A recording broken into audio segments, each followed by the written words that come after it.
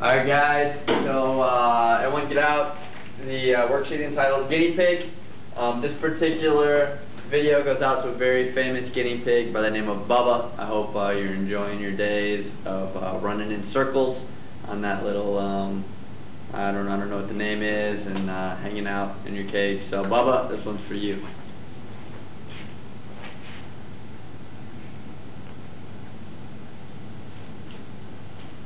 Alright, so John tosses 4 fair coins. What's the probability that all 4 coins will land tails up? Alright, so he's tossing 4 coins. Now what's the probability that the first coin will land tails up? Well, that one's obviously a 1 and 2, right? It's a 50-50 shot, either heads or tails. What's the probability the second coin will land tails? Well, that's also 1 and 2. What's the probability the third coin will land tails? 1 and 2. Fourth coin, 1 and 2. Now you multiply all these together. Remember, when you multiply fractions, all you do is go straight across. So 1 times 1 times 1 times 1 is 1.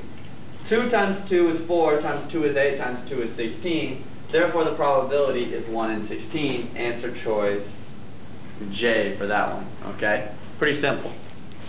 Let's move on now to this question about the hand towel. So a hand towel is similar to a face towel. The hand towel has a length of 18 inches and a width 12 inches, alright? If the face towel has a length of 9, what is the width of the face towel? So what I would do is go ahead and draw it, okay? Draw the figure, and then we'll come up with the proportion to solve this. So we draw the regular towel, the hand towel, a length of 18 inches, and a width of 12 inches. If the face towel, alright, so it's going to be a little smaller, has a length of 9 inches, then what is the width? First of all, you could look at this and say, okay, 9 is half of 18, so therefore this must be half of 12, 6. Let's also set up a proportion, and I want to be more specific. Remember, I said a good way to come up with a proportion when we did it is actually write words, okay? We're going to go length to width. Alright, so what's the length of the big one? 18. What is the width of the big one? 12. Equals the length of the small one, 9, over the width of the small one, x. Now we just cross multiply and divide. 18 times x is 18x, equals 12 times 9 is 108. Now I'm going to divide by 18. Divide by 18. Do that in your calculator, 108 divided by 18, and you're going to find that x is going to come out to be 6 inches, right? You can check it. 6 times 8 is 48, 6 times 10 is 60, 48 and 60 make 108, okay? There's another way to check it, therefore your answer choice is going to be A.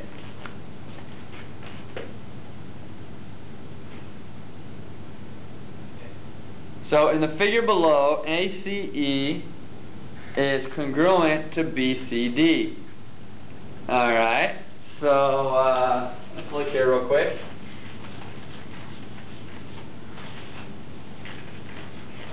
We're trying to figure out the length of AB. Now what is AB? AB is actually this right here. Okay? So the way we're going to do that is, since we know that this big triangle is similar, I'm sorry, I said congruent earlier, that means similar. Similar to this, congruent, remember, would be this. That's congruent, that's similar. Okay? So, when I'm drawing this, what is the length of AB? Well, I think the easiest way to do this is to, is to come up with proportions, or you could even draw the triangles again. So let's draw kind of scale versions of the triangles. This one is BCD. BCD is 2, 2.5, and this one is also going to be 2, just because you can kind of see that it is an isosceles triangle. Okay. Then you got the other one. It's a little bigger. I'm not going to draw the whole thing just because it's, it's too big. But so I'm going to draw here A, C, E.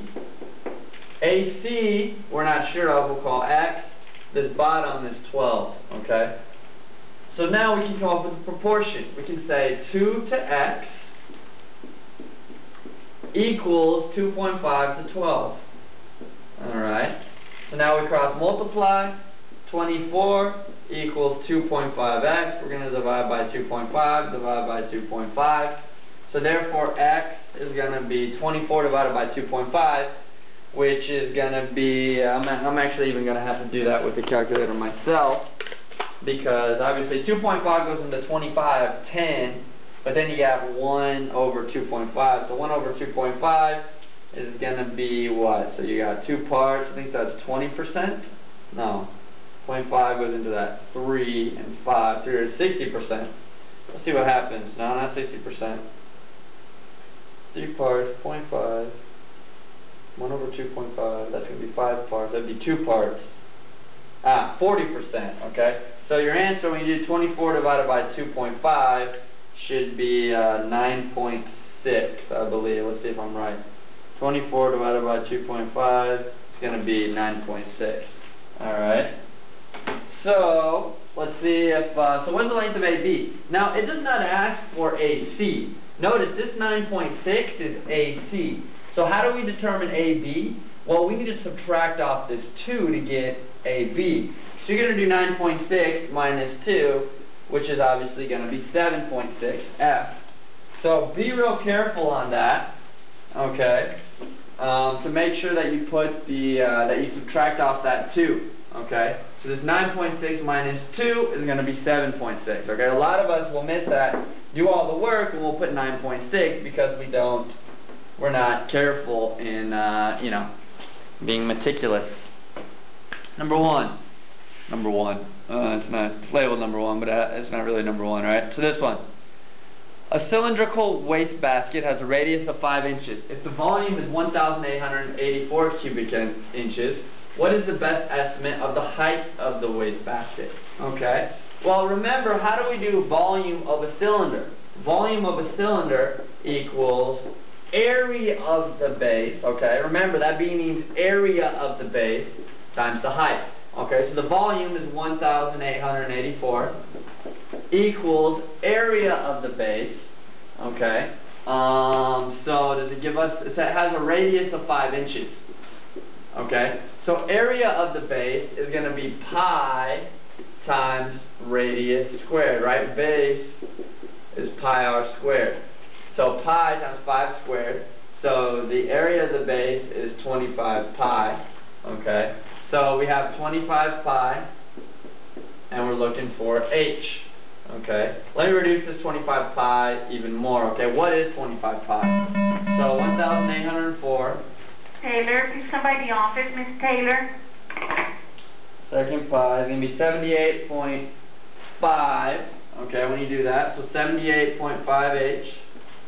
Now all you have to do is divide by that 78.5 to get that h alone. Divide by 78.5, divide by 78.5. Therefore, h is going to equal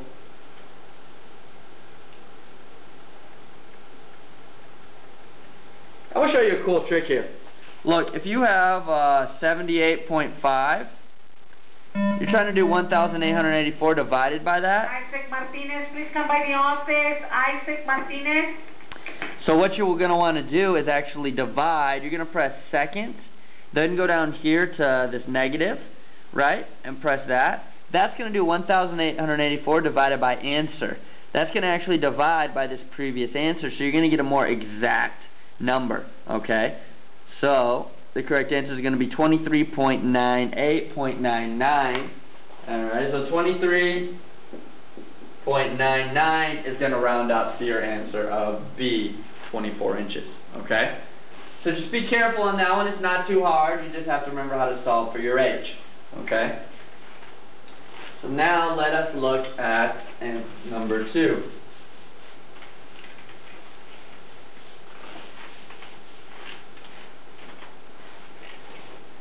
Not really number 2, it's the 5th one, but okay, the rental cost of a storage unit at Joe's Storage is 75% per cubic foot.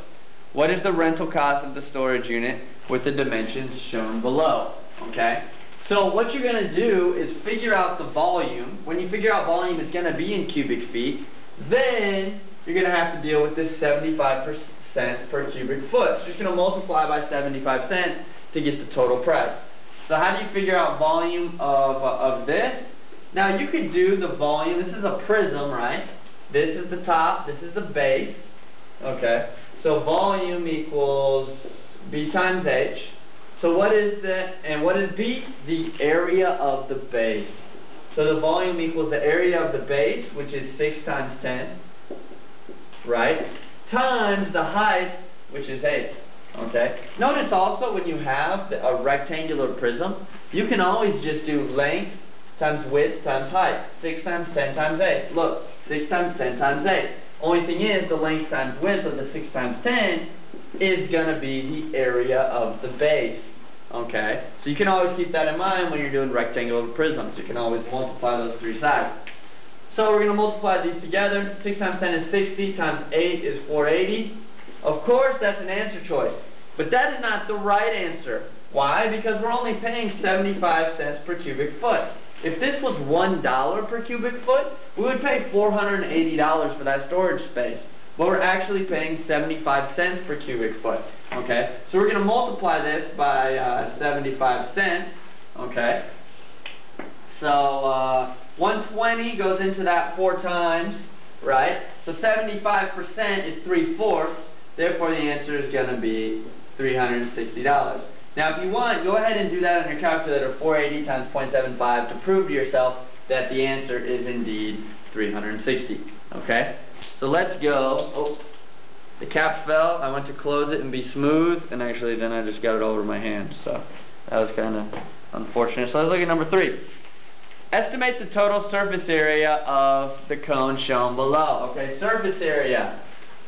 One of the most complicated things we have to come up with, but not too hard, right? Oh, look, it's already perfectly underlined. Total surface area of the cone shown below. So what is surface area of a cone? Well, all you're going to do is you're going to look here, and you're going to go surface area of a cone, and it's total. So remember, lateral is just the sides. Total is all of it. Equals, there's 2 equations, pi RL plus pi R squared, or pi R L plus R. Guys, this is going to be easier, okay? It's just a remember of what's this L. Well, I'm going to show you. So pi R times L plus R.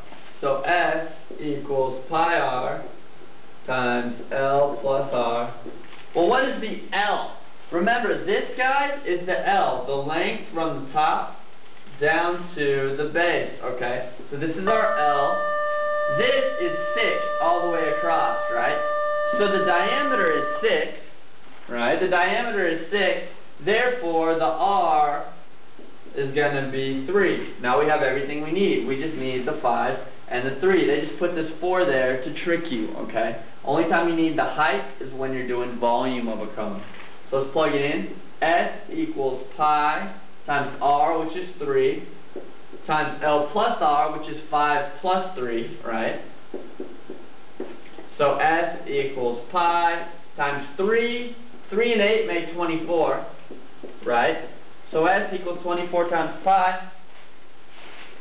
So you're going to do 24 times pi equals 75.4,